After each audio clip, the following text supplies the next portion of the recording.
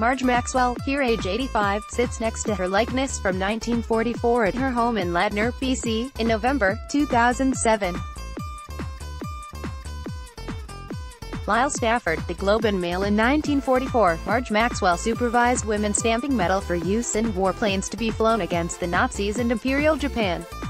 When spring arrived, she traded her red kerchief and blue coveralls for a wool cap and the pastel flannels of a baseball team, leaving Vancouver to pursue a summertime career as a professional ballplayer in the American Midwest. Ms. Maxwell, who has died at 97, spent 8 seasons wearing bloomers and a skirt as she slid into bases, dove for ground balls and crashed into opposing catchers. She often played alongside her younger sister, Helen Callahan, a terror at the plate who was described as the female Ted Williams, a broken ankle shortened Ms. Maxwell's career, and she returned home, where she played amateur sports and raised a family. Story continues below advertisement. Even as social movements broke down barriers to women in the workplace, she rarely spoke of her pioneering role as a pro athlete until after the 1992 release of the Hollywood movie A League of Their Own, starring Madonna, Tom Hanks and Geena Davis. The movie was inspired by a documentary of the same name made by her nephew, who was inspired by his aunt's scrapbooks. 64 Canadians went south to play in a circuit described in headlines as the Glamour League and the Lipstick Loop. The young women took lessons in etiquette, deportment and makeup, as well as in bunting, stealing and hitting the cutoff fielder. Each team was accompanied by a matronly chaperone. The decision to leave a secure wartime factory job for the unpredictability of pro sports was an easy one to make. At home, I was working 8 hours a day, 6 days a week, and I was earning $24 a week, she once said. Baseball paid $65 a week. Her father encouraged her to go to keep an eye on her younger sister. Helen was a 5'1" pepper pot, flamboyant and playful, while Marge, 2 inches taller, was more serious. Of course, the young players, most of whom were away from home for the first time, engaged in hijinks. "We did a lot of short sheeting," she said. "We'd hide brassiers, or slip a rubber snake into a chaperone's bed. We were always sneaking out on dates. How could they keep track of 19 girls at once?" Margaret June Callahan was born in Vancouver on Dec. 23, 1921, to the former Hazel May Terryberry, a teamster's daughter, and Albert Callahan, a truck driver who later operated Pop's Bicycle Shop. A sister, Helen, arrived 15 months later. The family would count 2 boys and 4 girls before tragedy struck, as their 33-year-old mother died a few weeks before Christmas and Marge's 10th birthday in 1931. Story continues below advertisement. The girls grew up in the Mount Pleasant neighborhood, playing softball, basketball and even lacrosse for King Edward High and district teams.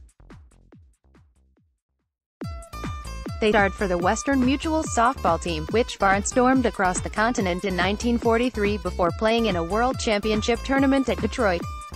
They were scouted at the tournament by representatives of a fledgling women's league started by W.K. Wrigley, the chewing gum magnate who owned Wrigley Field. The Callahan sisters were top prospects as the scouts delighted in Helen's speed and hitting prowess, as well as Marge's dependable glove. The Callahan sisters played together for 4 seasons with the Fort Wayne Int Daisies on a team including fellow Canadians Penny, Peanuts, O'Brien, later Cook, Audrey, Dimples, Hayne, later Daniels, Arlene Johnson, later Noga, Obituary, April 9, 2017, and Yolanda Ta'e, later Schick, a Métis from Manitoba who was Louis Riel's grandniece. The team was managed by former Major League infielder Bill Wambsgans, noted for having completed the only unassisted triple play in World Series history in 1920.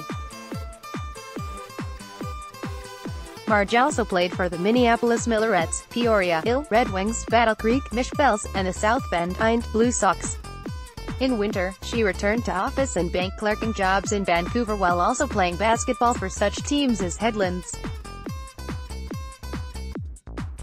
One of the highlights for the third baseman was a spring training held in 1947 in Havana, as huge crowds of Cubans flocked to watch the women play baseball.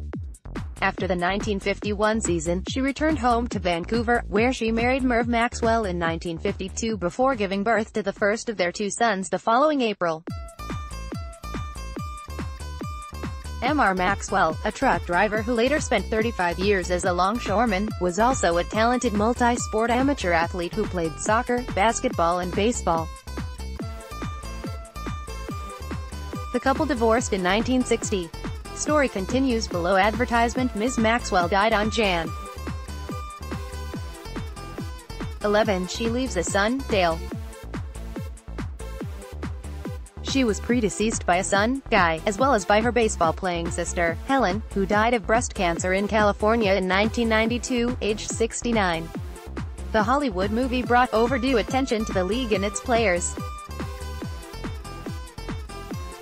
The National Baseball Hall of Fame and Museum at Cooperstown, NY, opened a permanent exhibit honoring women in baseball. The Canadian Baseball Hall of Fame at St. Mary's, ONT, inducted all 64 Canadian players in 1998. The Callahan sisters were inducted into the BC Sports Hall of Fame in 2008. For her part, Ms. Maxwell was not so much awed by the honor as by the opportunity to meet the glamorous Olympic figure skater Karen Magnuson. "I'd watched her skate for years and here she was asking me to pose with her for a photograph," she said. "Imagine her admiring me.